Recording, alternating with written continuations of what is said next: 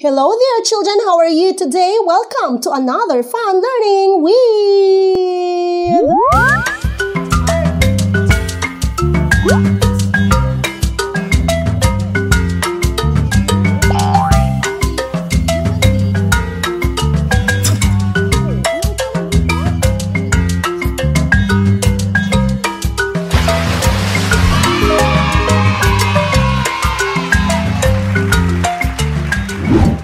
Last time we had learned about the basic of addition. I hope that you could still remember that lesson because that would be very important in the lesson that we'll have for today.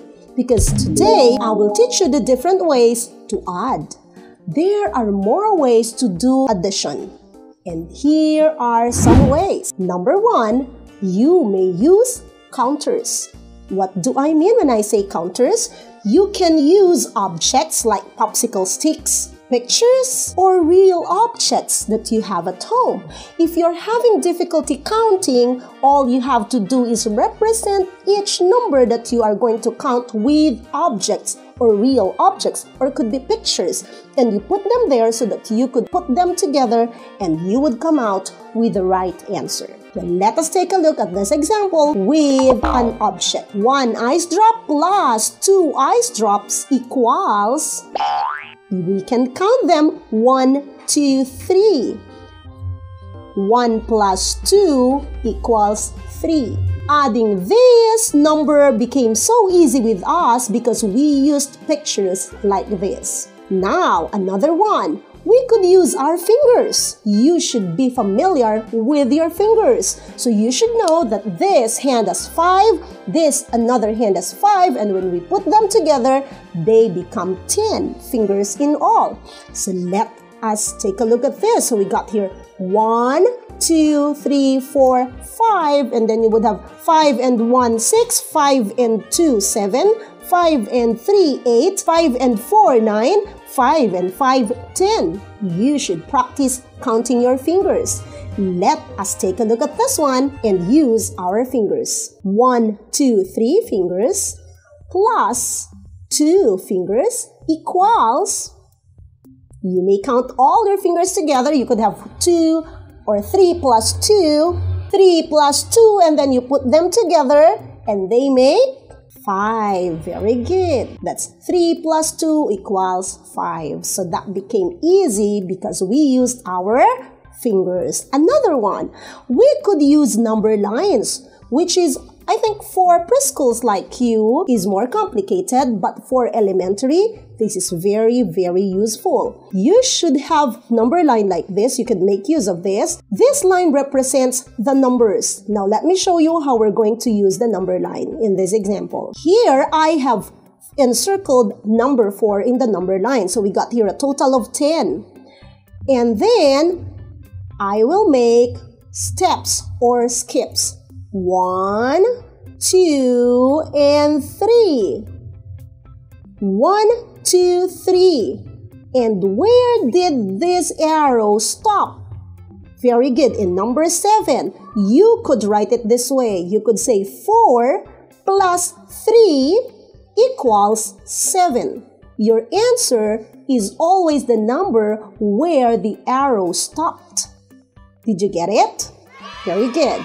Okay, now we could also use counting on. How do we do the counting on? Begin with the next number to the bigger number and count on. Let me give you an example. Here I have 8 plus 6. First, you have to decide which is bigger. Is it 8 or 6? In this case, it's 8. Very good. Now, you don't have to count the number 8 anymore, but you think of the next number to number 8. What's next to number 8? That's very good. And you count on, you just have to add 6. 8, what's next? 9, 10, 11, 12, 13, 14. So your answer is 14. What is the benefit of this counting on? You are saving much time because you don't have to count the bigger number anymore. And this is very useful if you are counting bigger numbers, that the answer is more than 10. Okay, another example. 3 plus 7. Which is bigger, 3 or 7? Very good, it's 7. So you think of the next number to 7. And you will just add 3. 7, 8, 9, 10. And the answer is 10. Easy? Yes. Next. 2 plus 9. Which is bigger or larger? Is it 2 or 9? Great, it's 9. Now you think of the next number to 9 and you just add 2. 9, 10, 11. So the answer is 11. Very easy, right? And it's faster.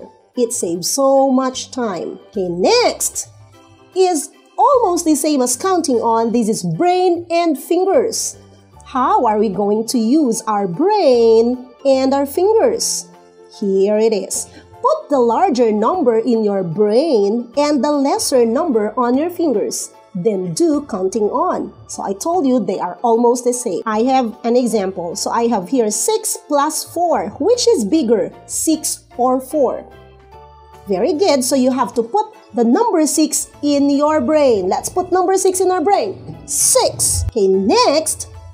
4 is the lesser one, so we have to put them on our fingers. So we got here 6 and 4 here. So let's put them on our fingers now. Go. 4. There's 6 and 4. Now let us count on. 6. What's next to 6? 7, 8, 9, 10.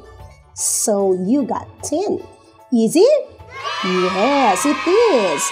Okay, now let's have more examples. Let us try the following by using our brain and our finger. 5 plus 4. 5 is the bigger number or the larger number, so you got to put it in your brain. 5 and then put the 4 in your fingers.